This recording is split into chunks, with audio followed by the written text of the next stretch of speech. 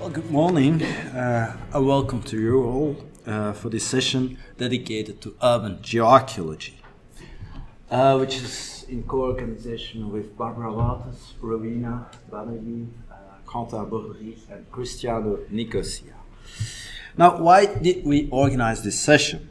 Well, over the last decades, geoarchaeology in towns and cities has experienced a series of important developments. And what we see is that from the first pioneering studies on, geoarchaeology has shown to be particularly rewarding to address issues of site stratigraphy. And this is basically a key challenge in urban archaeology, where archaeologists are on a daily basis confronted with this kind of thick stratigraphies, often meters of thickness, and which are quite complex to deal with. And the challenge here are not only to decipher the succession of these deposits and the identification of eventual gaps within the sequence, but also to understand the processes that are involved in the formation of this urban stratigraphy. Now, a very well-known example of this is the urban dark earth, which is quite ubiquitous all over Europe, and it's basically a thick, seamless, homogeneous deposits. And what happens is that geoarchaeological studies have permitted to demonstrate that this kind of deposits is basically the result of a complex interplay of human activities and natural events, instead of just a simple dump of material. Now, beyond the more and more systematic application of earth science methods, and we think here about geomorphology, geology, pedology, soil chemistry, soil physics, micromorphology, and so on, and this during the investigation of the individual sites, we also witnessed the development of a solid methodological framework.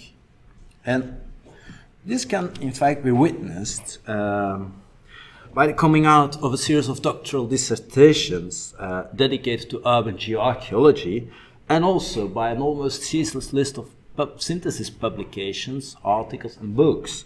We've shown you some recent examples, but there are many more. Now, a series of research axes are explored. And examples of this are, of course, dealing with the origins of towns, the evolution of town topography, site biographies, the use and organization of space, human activities, pollution and waste management, river development within towns, etc., etc. Now, what we basically see is that the situation over Europe differs quite greatly. In some regions, geoarchaeology is systematically applied within towns. Examples of this are Brussels, but also in France there are towns like Évreux, Bavay, Lyon, and a few more examples where it's systematically done. In other regions, it's still quite rare. So it differs a lot. It also differs sometimes because in some countries it's mostly developer-led, in other countries it's mostly about academic research. So things differ quite a lot, and also the themes that are addressed can differ greatly. But there are some common things, and one of the things which is quite commonly studied all over Europe is, for example, this dark earth. On this map you can see examples of countries where such dark earth has been studied and published. And another theme which is quite common all over Europe is the study of microstratified layers, which are often concerning ancient floors and occupation levels. Now, what's the aim of this session? Well, basically it's to discuss the actual position of geoarchaeology within the framework of urban archaeology. And some of the questions that we raised is basically how can we take our discipline further? What are the themes that merit more attention? How can we optimize the integration of urban geoarchaeology? And what about the interdisciplinary approaches? Are we doing enough? Are we really working in an interdisciplinary way? So these are a bit the themes that we would like to address during this session. Now, you may have noticed that there's plenty of time for discussion at the end of this first part of the session and also at the end. So we will maybe try to stick the discussion to these parts. And just one more practical thing.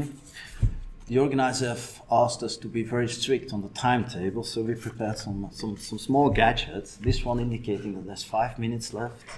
This one is only 1 minute left. And if you see appearing this one, it means you're running out of time, so try to avoid this one.